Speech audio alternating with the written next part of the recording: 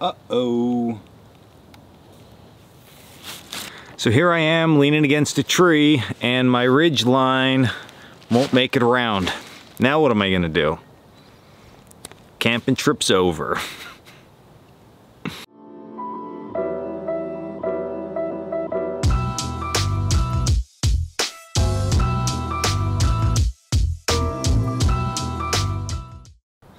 But hold on, not so fast. There's a really easy way to fix this. You don't have to move your shelter. You can really simply grab a second ridge line. I'm gonna show you right now what I do personally if the tree's a little bit further apart. Now, I know that you can always find a new camp area and just go into trees that are narrower, but there are times when you might go to, for my example, a state park. You pay for a campsite that you're gonna stay at, like we do here in Pennsylvania, and like the trees are just, what's going on here? Like, did they strategically plant these trees so they're so far apart that you can't set anything up?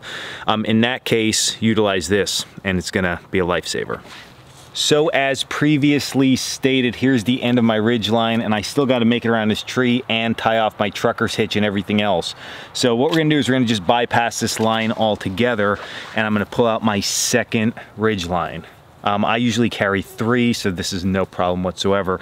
But if you don't carry a second or third ridge line for your setup, then just grab some extra twine, rope, bank line, whatever you have along with you, and start the setup the same as you would any other ridge line. So what we're going to use is a bowline or bowline knot, depending on, I guess, where in the country you are from. And we're going to wrap that around the tree that we want it to go to. So I get this thing in place, and now this is when the magic happens. So I have my second line against the second tree, and what I'm gonna do is I'm gonna come out wherever I think I need to go with this thing, okay? Where I want that tree, if I can magically pick it up and drop it. And I'm gonna take that line, and I personally like to tie a butterfly knot or a lineman knot. I'll tag this down below in the comments. I did a video on this. It's a really easy, quick knot to tie in the middle of a line, and you end up with a nice loop that doesn't slide.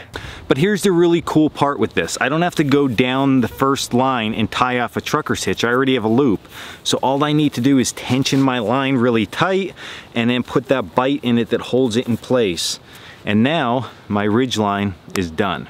It's that easy.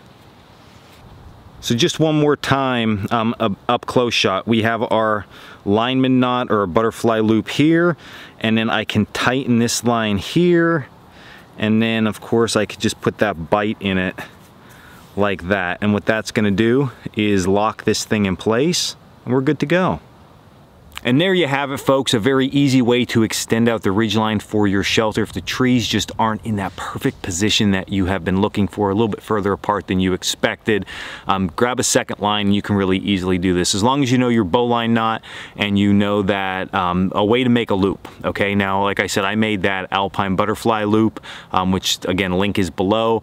But if you didn't know that, just make a loop that doesn't slip, and that is how you're gonna utilize that in order to attach the two, and you'll be good to go. So definitely a good tool for the toolbox, another way to get the job done when nature is not on your side. So this was Dan Wolak of Coalcracker Bushcraft. As always, check us out at coalcrackerbushcraft.com, and until the next video, stay in the woods with your super long ridge lines.